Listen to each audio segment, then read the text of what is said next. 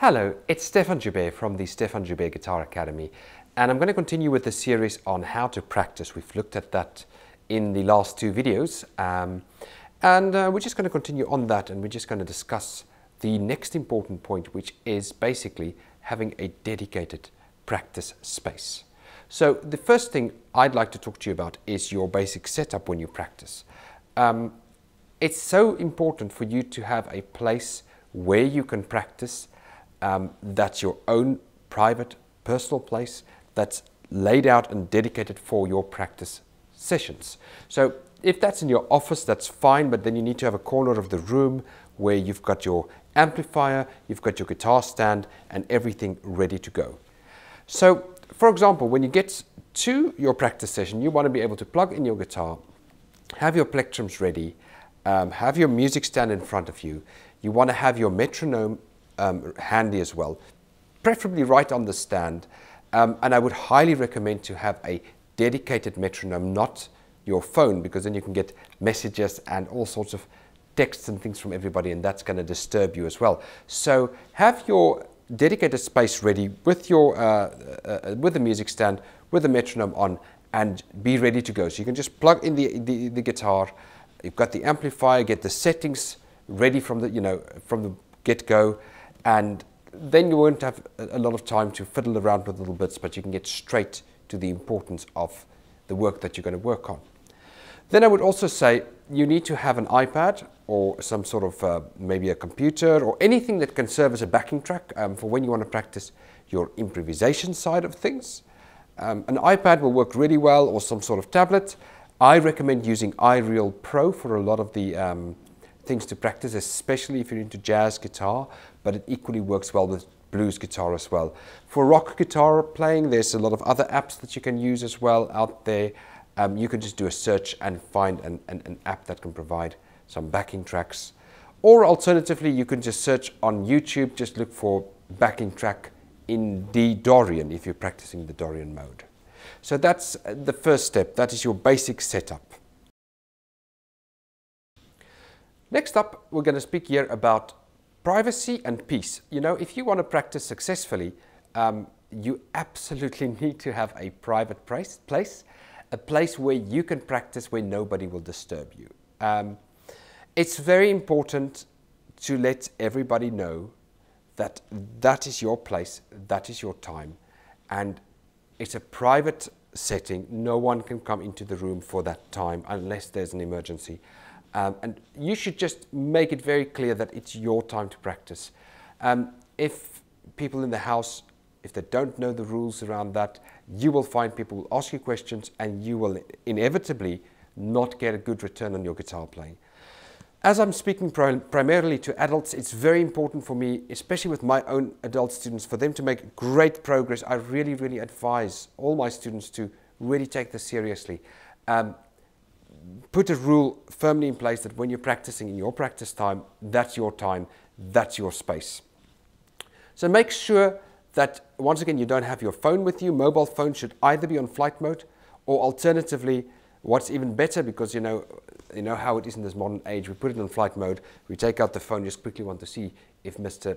X or Y is going to say something about some sort of contract that needs to go through, so you take away the flight mode and you get disturbed again. So it's better to just take that phone, put it on flight mode, leave it as far as possible in another space of the house, and get to your practice space without the phone.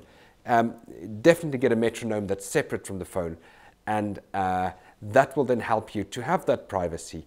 There's also another thing that's very important to mention. We did speak about the setup, but again, is your lighting. Make sure that you can see clearly in front of you. Make sure that you've got good lighting, so when you practice, you're not struggling to see the score. Not only will it be bad for your eyes, but at the same token, if you can't see well, it's going to be quite tiring, and it's not going to be conducive to a good practice environment. So make sure you've got good lights. That's going to be a very important part of your learning.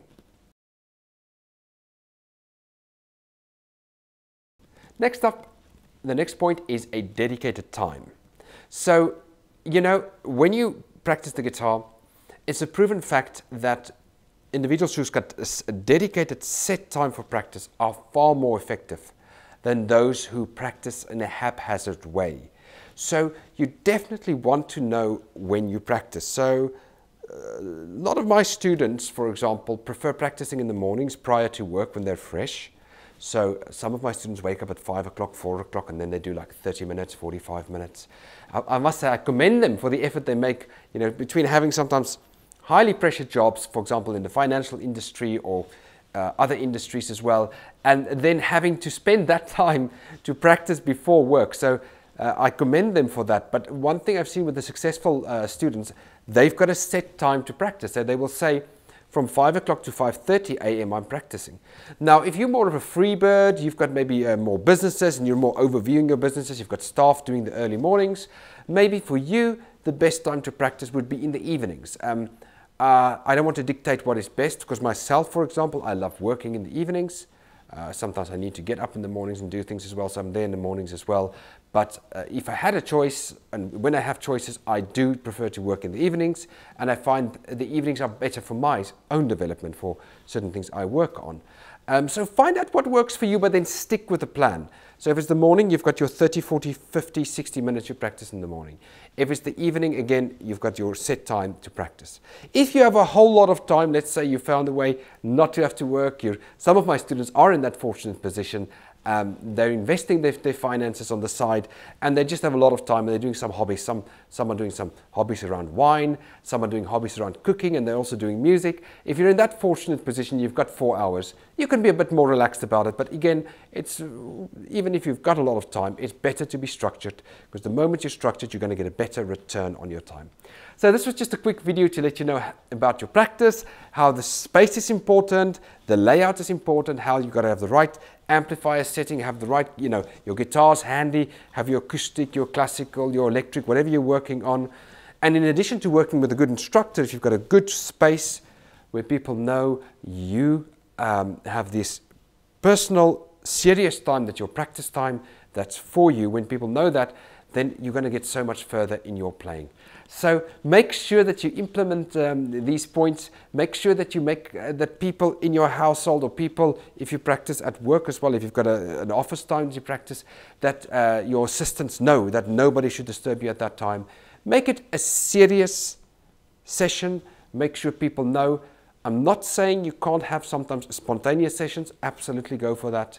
And of course, on holiday times, you may just practice whenever you want to. But in general, have a set place, set time, structured practice session, have your materials ready. And if you do that, I won't be surprised when your guitar playing starts to skyrocket. So have a fantastic day ahead, and thank you so much for listening to this video.